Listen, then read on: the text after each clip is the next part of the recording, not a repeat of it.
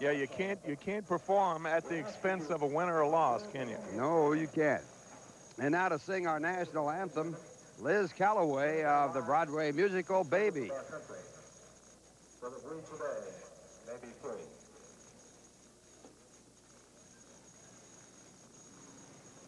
Moment of silence for the dead on this Memorial Day.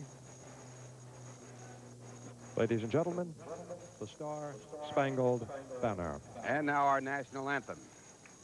Oh, say, can you see by the dawn's early light what so proudly we hailed at the twilight's last gleaming, whose broad stripes and bright stars through the perilous fight o'er the ramparts we watched were so gallantly streaming, and the rocket's red glare, the bombs bursting in air, gave proof through the night that our flag was still there.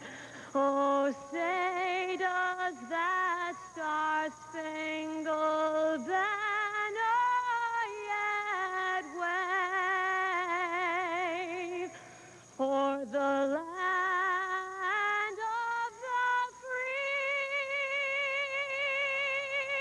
and the home of the brave?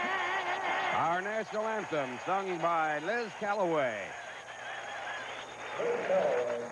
And what a nice job by the star, or one of the stars of Baby. As a matter of fact, a couple of nights ago, Ralph Kiner, my wife and I were in a local bistro here in downtown Manhattan, and we had a chance to see Liz Callaway's sister, Ann Hampton Callaway, who's performing, and outstanding. What an outstanding job she did.